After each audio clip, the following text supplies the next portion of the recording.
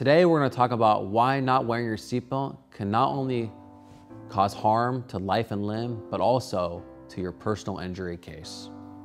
Let's take a situation in which you're involved in an accident and you're not wearing your seatbelt and you suffer serious injuries.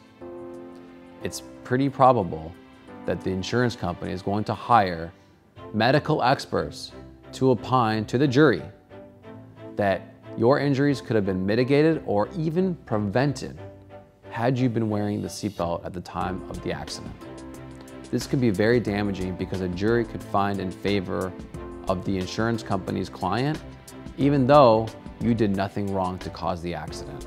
So folks, it goes without saying, you must wear your seatbelt for many reasons. And if you're involved in an accident like this, give my office a call. We would love to help.